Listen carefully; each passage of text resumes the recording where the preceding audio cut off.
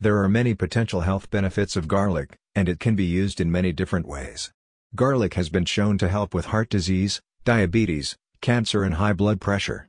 Garlic also helps to lower cholesterol levels and reduce risk of heart attacks and strokes. Garlic has been shown to have antibacterial properties as well, which is why it is often used as an antibiotic or antiseptic. Garlic can be eaten raw or cooked, or even taken in supplement form. Garlic can also be used in drinks such as tea, coffee or wine.